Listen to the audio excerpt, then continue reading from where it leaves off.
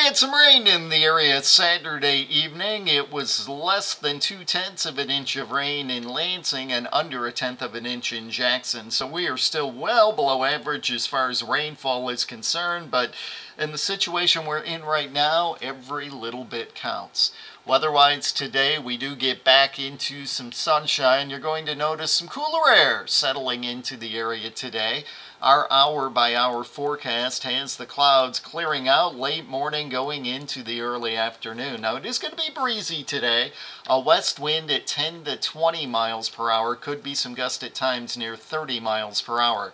No need for the air conditioners tonight. We are clear. It's cool with lows tonight dropping back down into the low 50s, and we'll have a light northwest breeze.